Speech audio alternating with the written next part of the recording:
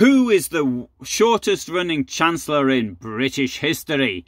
As I write, we see Kwasi Kwarteng leaving to spend more time with his family after only 38 days in the job.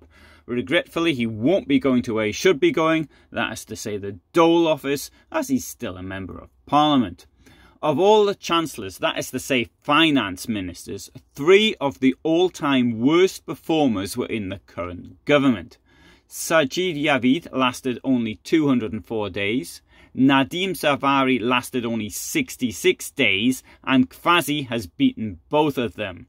However, don't start celebrating just yet, as some short-term chancellors who lasted less than 14 months include Harold MacMillan, Hugh Gaitskill and Stanley Baldwin, and their political careers flourished and they went on to higher things. So be warned.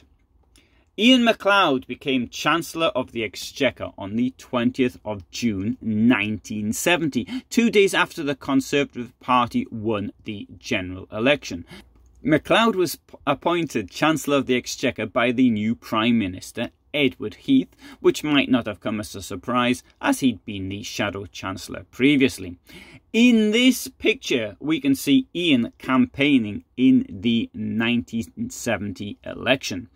On the 7th of July 1970, he made a speech on the economy in the House of Commons before being rushed to hospital with what was misdiagnosed as appendicitis, but in fact was a pelvic diverticulum.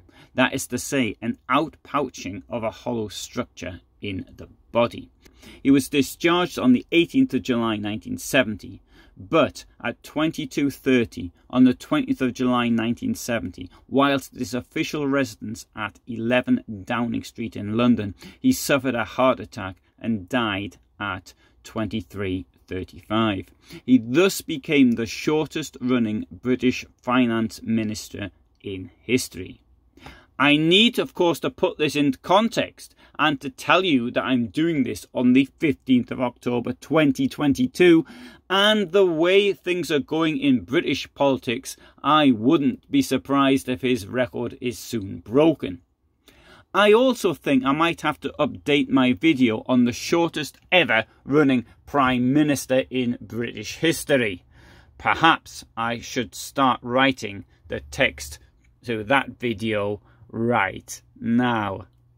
Thanks for listening. I don't do that much on British politics and British political history, but from time to time I will do something like this. So if you're interested, then please do subscribe. What I normally do is writing about the Nazi and communist periods, but from time to time it's nice to do something different. Thanks for listening.